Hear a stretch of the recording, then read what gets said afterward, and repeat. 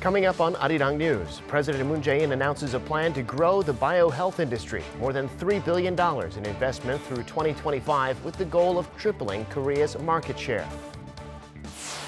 A state-run think tank lowers its growth forecast for the Korean economy this year to just 2.4%.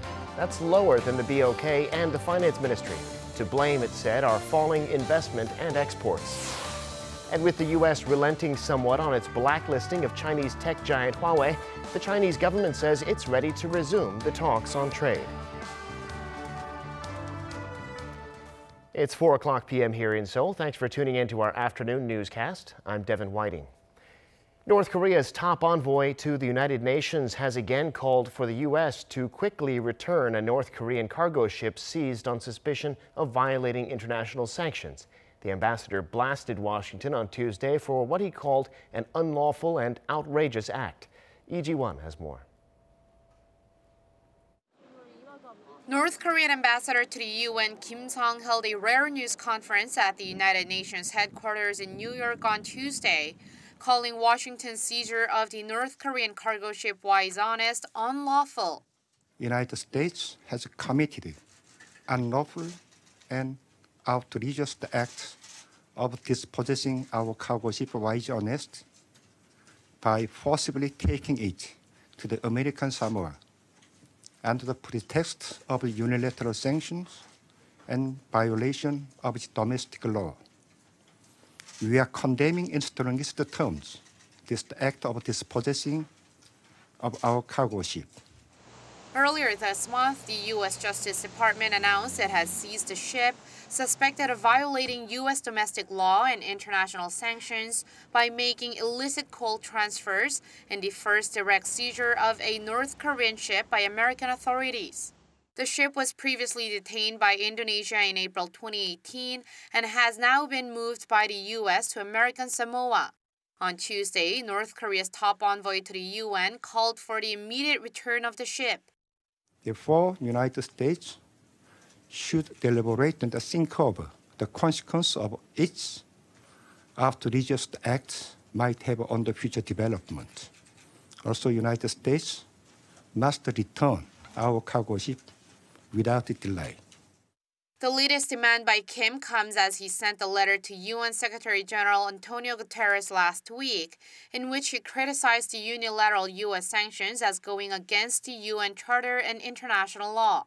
The UN said it shared a document with the Security Council and member states, adding that questions concerning sanctions on North Korea are for the member states to address. In response to North Korea's press conference, a U.S. State Department official says international sanctions remain in place and are to be enforced by all UN members. The U.S. official was quoted in a Voice of America report and added that President Trump believes North Korean leader Kim Jong-un will fulfill his commitment to denuclearize. The official also said the U.S. remains open to diplomatic negotiations with Pyongyang to make further progress on that goal. Lee Ji-won, Arirang News. South and North Korean civic groups are set to meet this week for the first time since the North Korea-U.S. summit in Hanoi. It's according to the South Korean committee set up to carry out the agreements of last year's June 15th declaration. The committee and 2 South Korean civic groups will meet with their North Korean counterparts in the Chinese city of Shenyang. They're expected to discuss joint projects, the repatriation from Japan of the remains of Koreans forced to work there during Japan's colonial rule of Korea, and the provision of humanitarian aid to the North. The meeting was requested by the North Korean committee in a letter in which it called for cooperation on ways to achieve peace and prosperity. Japan's foreign ministry has rejected the validity of a lawsuit filed in South Korea demanding compensation for Japan's sexual enslavement of Korean women and girls before and during World War II. Japan's Kyodo News reported Tuesday that Japan informed South Korea through a diplomatic channel that it does not accept South Korea's jurisdiction in the matter and that the case should be dismissed. A total of 20 South Korean victims and their families filed a lawsuit against the Japanese government in 2016, demanding legal compensation for their emotional and physical pain. Hearings have yet to begin. Japan argues that it had already reached a final agreement on the matter with South Korea's previous government in 2015. Tomorrow marks the 10th anniversary of the death of former South Korean President Roh Moo-hyun. To commemorate his life, many are visiting Bongha Village, where the liberal president was laid to rest. Our Park Hee-jun reports from Bongha Village. It's been almost a decade since the passing of former President Roh Moo-hyun. Roh served as the 16th president of South Korea from 2003 to 2008. Now President Moon Jae-in was his presidential chief of staff and longtime friend. Roh took his own life while being investigated for bribery allegations in 2009. At Bongha Village near Gimhae, Gyeongsangnam-do Province, the late president's hometown and resting place, there are endless visitors who don't want to let go of his memory. I still can't believe it's been 10 years. I still have the memories from when he was alive. I came here to relieve some of my emotional burden. I still feel tears coming out. Commoners like us liked a world where we could say what we wanted to say. That was possible because we had someone like him. Even his private residence is full of visitors to mark the 10th anniversary. Roh used to greet guests a dozen times a day. Although he can no longer do so, the residence has been open to the public since May last year. Tracing his course of life at his home, I can experience what kind of life he lived. And to mark the 10th anniversary of his passing, a memorial service will be held here at his grave on Thursday the 23rd. Around 5,000 people are expected to attend the ceremony to remember and honor the late President Roh Moo-hyun. Among the attendees is former U.S. President George W. Bush, Roh's counterpart during his term. Prime Minister Lee Na-kyun and National Assembly Speaker Moon Hee-sang will also attend the event. Park Hee-jun, Arirang News, Gimhae.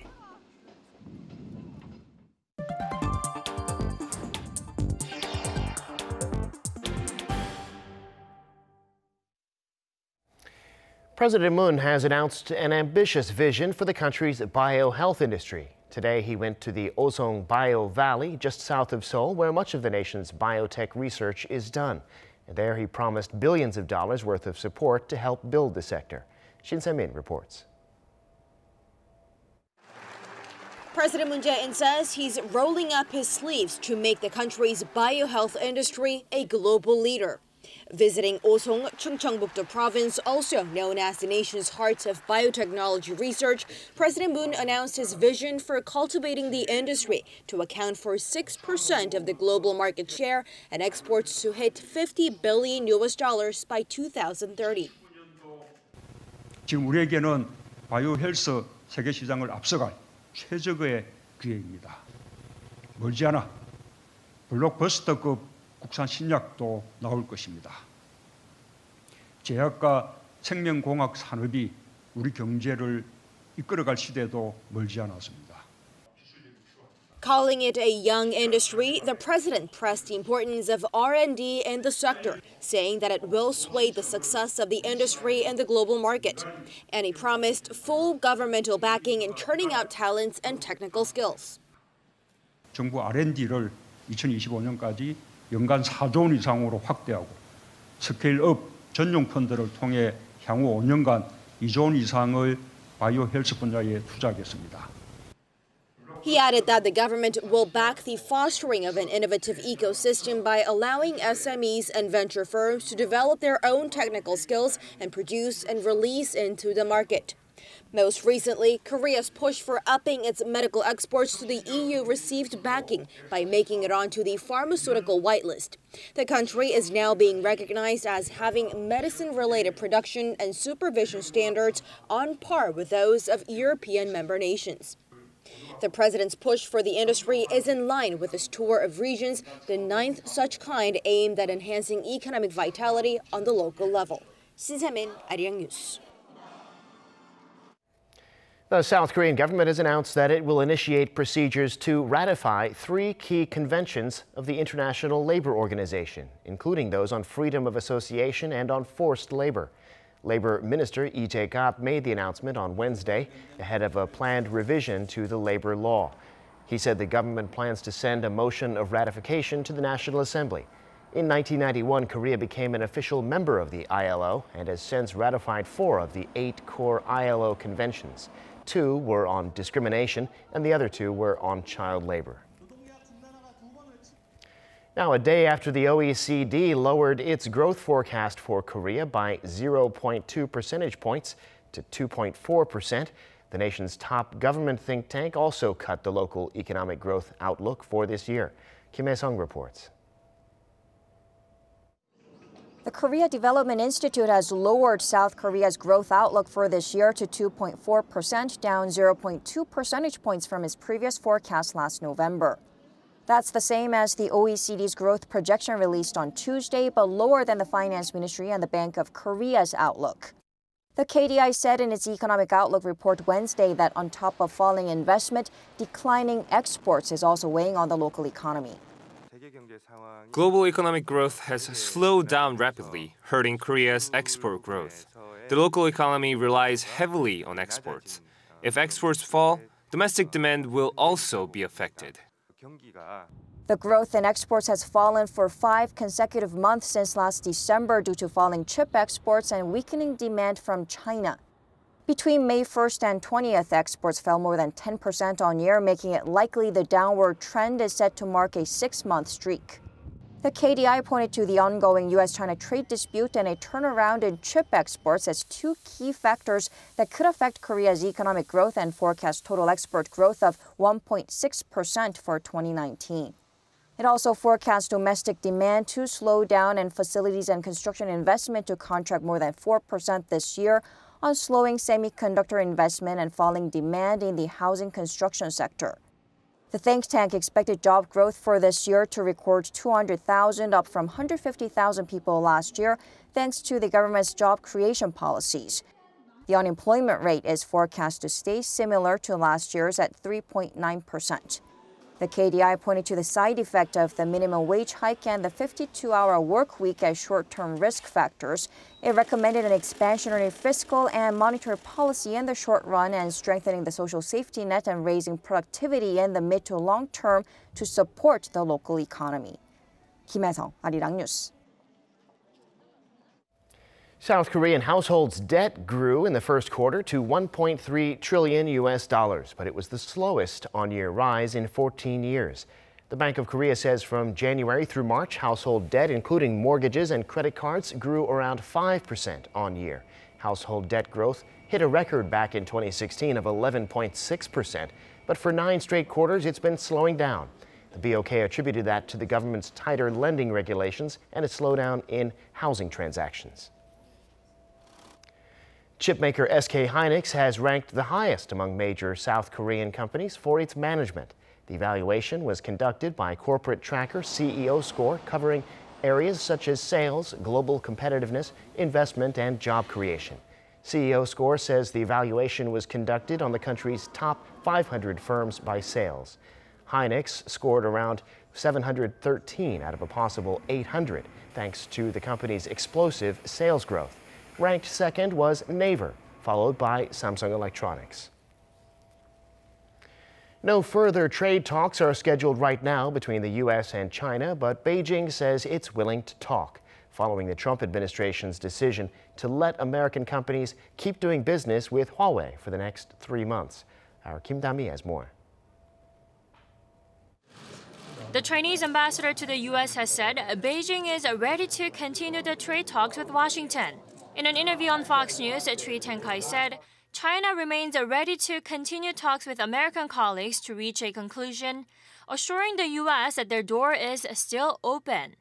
However, he made sure to mention that the U.S. kept changing its mind and had abruptly backed away from some previous deals tentatively reached over the past year.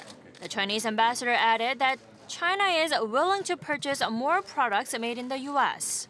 Meanwhile, Google has put on hold its suspension of Android services to Huawei. According to Business Insider, the tech giant has provided a 90-day grace period, allowing software updates and security patches to existing models. This comes after the U.S. Department of Commerce decided on Tuesday to grant Huawei a license of 90 days to help existing customers. Previously, Washington had banned U.S. firms from doing business with Huawei without government permission.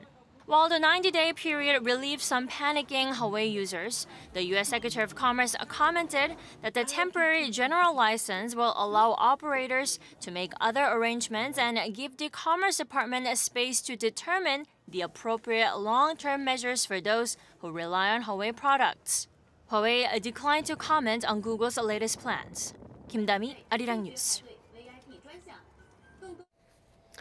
It's time now for a look at the global markets this afternoon, and for that I'm joined on the line by Dr. Hwang Se-eun, Research Fellow at the Korea Capital Market Institute. Dr. Hwang, thanks for coming on today. Good afternoon.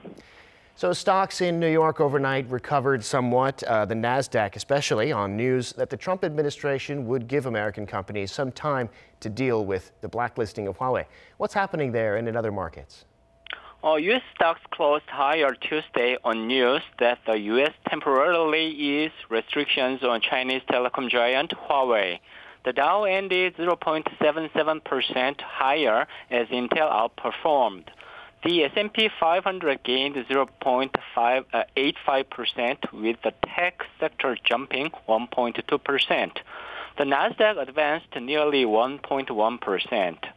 Asian stocks were on shaky ground on Wednesday as earlier relief over Washington's temporary relaxation of curbs against China's Huawei technologies failed to offset the deeper worries about the trade friction between the world's two largest economies. The Chinese markets, which have endured a volatile few months, started off on a cautious note. The Shanghai Composite Index was down 0.65%. Japan's Nikkei edged up 0.05%. South Korea's Kospi rose 0.18%, while Costa Composite advanced 0.42% today. Well, with these trade tensions, the Chinese currency is weakening and it's closing in on 7 yuan to the dollar, which would be a low not seen since 2008. The Chinese financial authorities saying they're going to do something, but it's continued to fall this week. What does this mean for the Korean currency?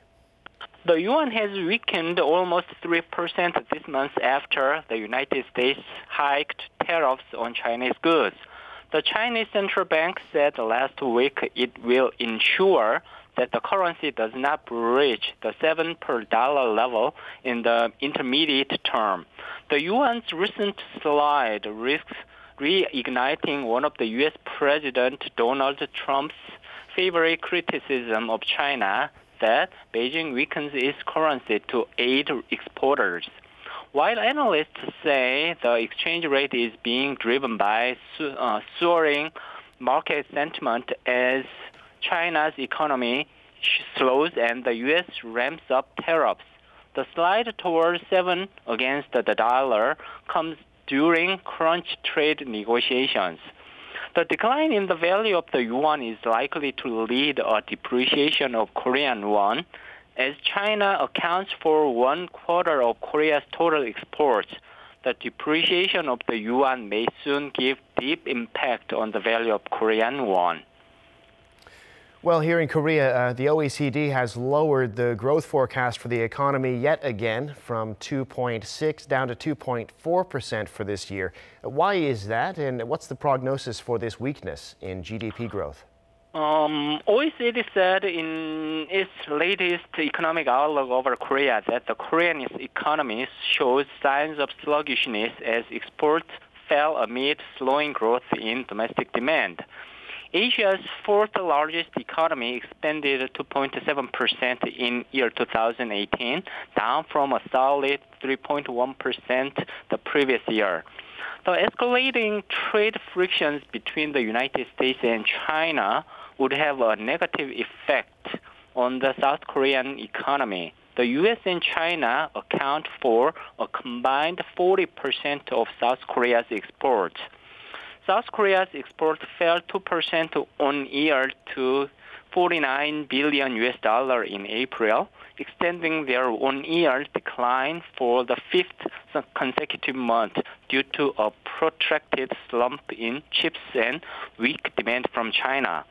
The government needs to seek an expansionary fiscal and monetary policy to secure economic stability by preemptively responding to weak demand at home and abroad. All right, got it, Dr. Huang. We'll have to leave it there, though. Thanks so much for coming on today. Thank you very much. In other news, British Prime Minister Theresa May has set out a new deal for Britain's departure from the European Union. She says it's the only way that Brexit can get done. So what's so new about the deal? Our Hong Yu reports. This is the British Prime Minister's fourth attempt to get her Brexit plan through Parliament, and to try and get this deal across the line, she offered Parliament some sweeteners, including the chance to vote on whether to hold a second referendum. She laid out the details during a speech in London on Tuesday, but despite her describing the plan as having, quote, significant further changes, it's not all new. For example, the withdrawal agreement, which includes the backstop plan for the Irish border, remains exactly the same. But this time, May has offered the prospect of a parliamentary vote on holding a second referendum, pledges on workers' rights, environmental provisions, and a vote on a temporary customs union. With the offer, May also warned that anyone voting against her latest plan risks losing Brexit altogether. And only by voting for the withdrawal agreement bill at second reading can MPs provide the vehicle Parliament needs to determine how we leave the EU. So if MPs vote against the second reading of this bill, they are voting to stop Brexit. But even after her speech, significant opposition could be observed among lawmakers. The SNP and Tory Brexiteers have already said they will vote against it. Jacob Rees-Mogg, a Conservative MP and leader of a pro-Brexit bloc and the Prime Minister's party, said, quote, the Prime Minister's proposals are worse than before, and that it would leave the UK bound deeply into the EU. May will propose a withdrawal agreement bill in the House of Commons in the first week of June, and this is likely to be May's last proposal as she faces increasing pressure to quit. Hong Yu, Arirang News. South Korea is well known as a destination for so-called medical tourism. Most come for plastic surgery, but it's expanding to all kinds of things, even traditional Korean medicine, as our Shenyang reports. Roughly 400,000 medical tourists came to South Korea for procedures last year. While most came for plastic surgery, about 22,000 people came to avail of Korean medicine, marking the second highest increase of foreign patients annually. Among the most popular treatments is acupuncture, which is believed to stimulate blood flow and help the body heal. In addition to acupuncture treatment, many foreign patients come here for chuna treatment, a traditional Korean way of correcting a patient's spine. Chuna looks similar to physical therapy done by Western therapists, but is different in that the doctors practicing Korean medicine gently apply pressure to specific points of the spine to restore balance to the body's bones. I'm totally satisfied. I regularly come to the hospital for the treatment, and every time I receive it, I feel better. The effect of the treatment is noticeable. Patients say they heard about the Korean medicine from their family and friends. Some say they chose Korean medicine over Western because they were skeptical of their local hospitals. In Mongolia, local doctors recommended surgery, and my family was worried. But I heard that Korean medicine offers ways to soothe the pain. So I came to receive the treatment here. Now I'm satisfied and thankful. Korean doctors aren't the only ones who practice the ancient tradition. The language barrier is much more easy to be overcome, and I do understand the Western people way of thinking, so I can explain as they can understand. Not the Korean way, but let's call it an international way of explanation. So it's for them much more easier to understand what I mean. And then it's more easier to follow the treatment. The number of foreign patients coming to Korea has been on the rise for almost a decade now, and it seems those seeking out Korean medicine as an alternative to surgery is also likely to continue to increase. Choi Seong, Arirang News.